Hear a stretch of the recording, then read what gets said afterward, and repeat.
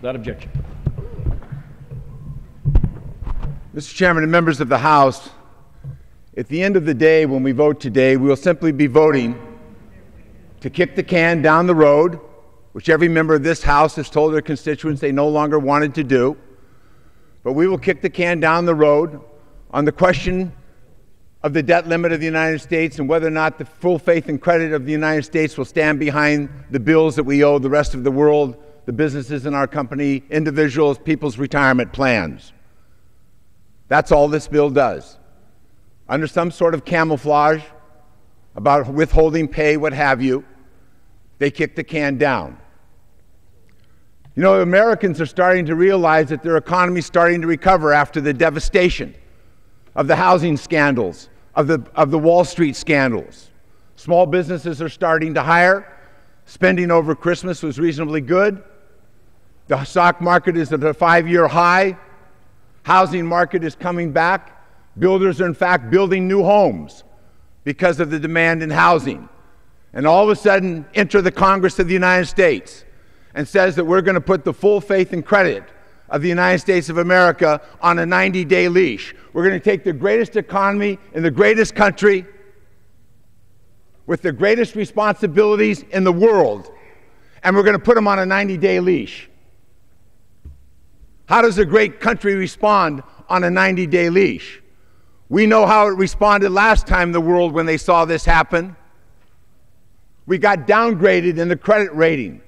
That drove up the borrowing cost of the United States. That drove up the borrowing cost of corporations. That drove up the borrowing cost of counties and cities, the counties and the cities that we represent. And we're told again that should we falter on the credit debt of the United States, that we can expect a downgrade, and we can expect a further downgrade in cities and counties all over the country. And somehow we're supposed to believe that this is a good plan.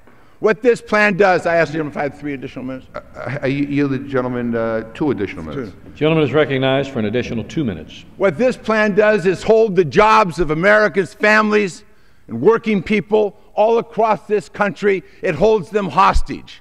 It holds them hostage to the passage of this legislation. It holds them hostage 90 days from now.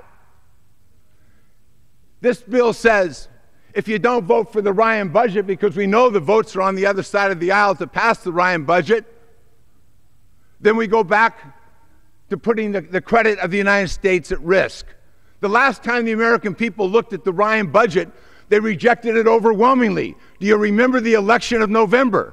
Just a couple of months ago, they rejected those cuts in Medicare, those cuts in Medicaid, the tax cuts for the wealthy. And yet all of this is being put back on the table by holding the debt limit hostage, holding the credit hostage, holding American jobs hostage. So if you don't vote for that budget, then they get to play with the debt limit again. They get to play with the debt limit again. We got big lifts to make between now and then, folks. We have sequestration, we have tax reform, we have a budget to write. Let's just get down to the business and do it. Just do it. Don't play with the credit of this country. Don't play with people's pension plans. Don't play with the interest rates that corporations have to pay to borrow. Don't play with the interest rates that your local municipalities have to borrow for projects in their district. This has got to stop. If you really believe that America is a great country, if you really believe that we're an international power, then we ought to start acting like one, and the Congress of the United States ought to start acting like it. And 90-day extensions on the creditworthiness of the United States is not the picture you paint when you're an international power. And it has to stop. It has to stop.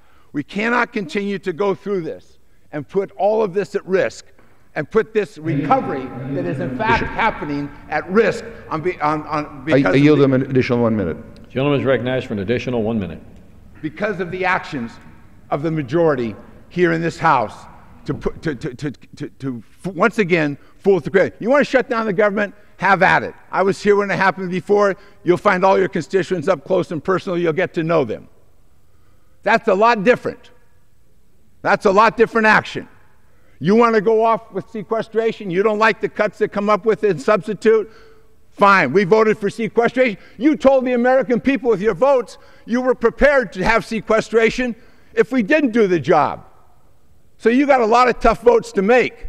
Don't try to avoid them by holding the creditworthiness of the United States at risk.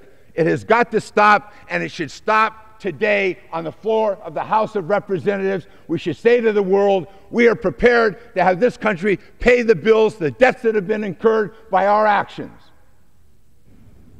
It's got to stop today with a no vote against this legislation. From Texas.